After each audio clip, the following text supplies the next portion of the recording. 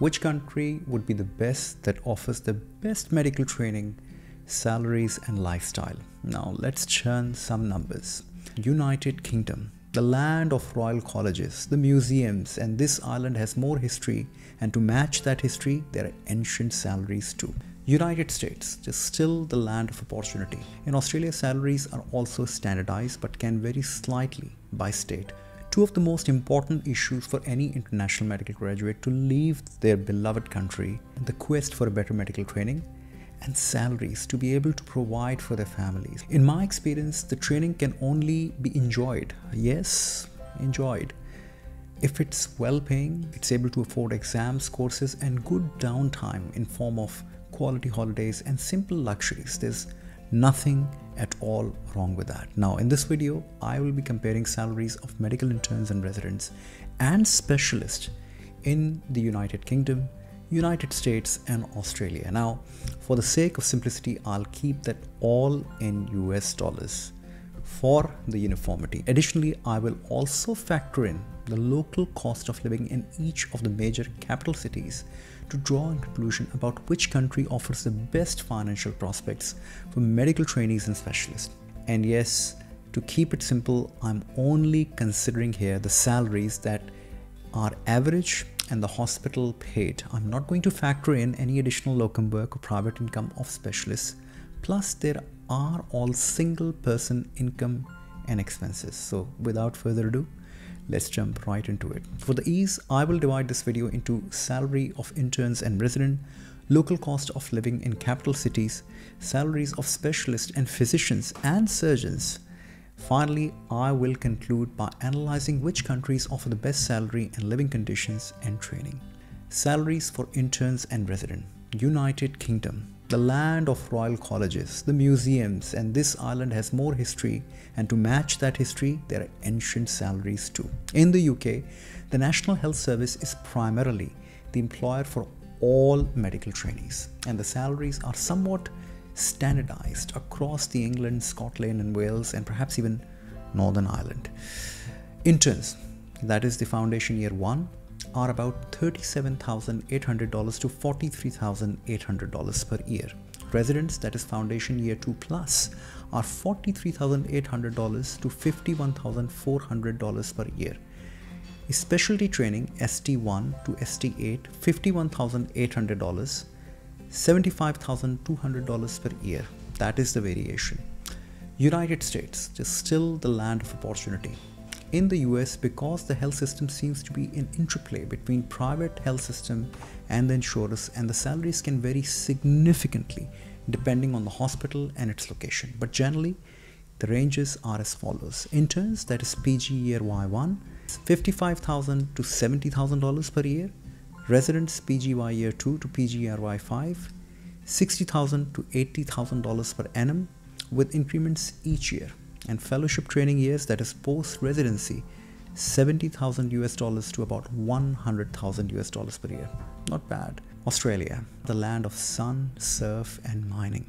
In Australia, salaries are also standardized but can vary slightly by state, which sometimes act as individual countries. Interns, that is PGY1, $46,900 to $57,050 per year. Residents, that is PGY year 2 to PGY year 5, $50,250 to $67,000 per year. Registrar, who are in specialist training, the salaries can range from $57,000 all the way up to $80,600 per annum. To determine which country offers the best financial prospect, we must consider the local cost of living. I'll look at the major cities in each country for comparative analysis. This includes most average doctors' things like rent, utilities, groceries, transportation, and additional costs, and yes, some miscellaneous costs of courses and exams as well. And yes, of course, there will be a huge variation based on your personal spending habits. United Kingdom, London. Total monthly expenses could be in the range of about $3,000 to about $3,910, nearly about $4,000 US. United States, in New York City, total monthly expenses could range from $3,500 to up to over $4,500. Australia, Sydney, total monthly expenses could be $2,200 US to about 3,000 US dollar, which is most economical of the three so far. To make it fair comparison, I'll analyze that the disposable income, that is salary minus the expenses, for the first 4 years of the junior doctor, as these are the prime years where majority of the migrant doctors would leave their country and come settle in the US, UK and Australia. United Kingdom.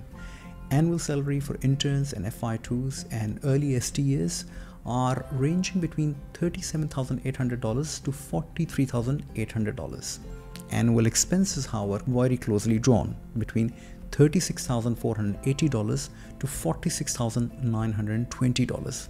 So the disposable income is not much, $1,320 to about $3,120, and hence all UK doctors were screaming out loud and had the class action that led to about 11 to 12% pay rise in England and Scotland.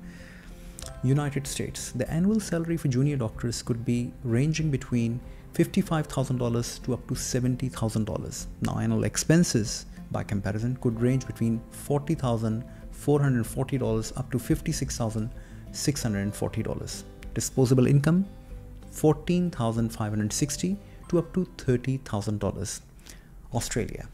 The annual salary for interns could be in the range of about $46,900 to about $57,050.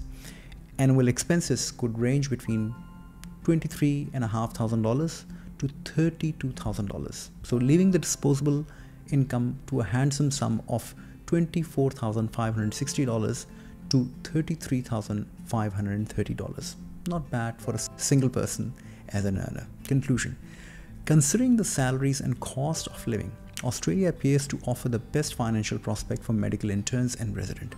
Despite having slightly lower salary ranges compared to that of the US, the significantly lower, or relatively I must say, lower cost of living allows for a higher disposable income.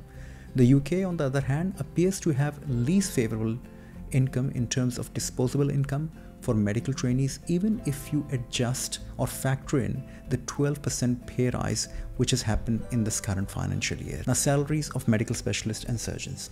Now, the salaries of specialist physicians and surgeons can vary significantly based on the country, the type of specialty, and other factors.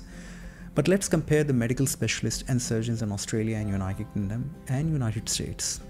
Australia. In Australia, the salaries of medical specialists and surgeons are generally high, reflecting the advanced level of training and responsibilities.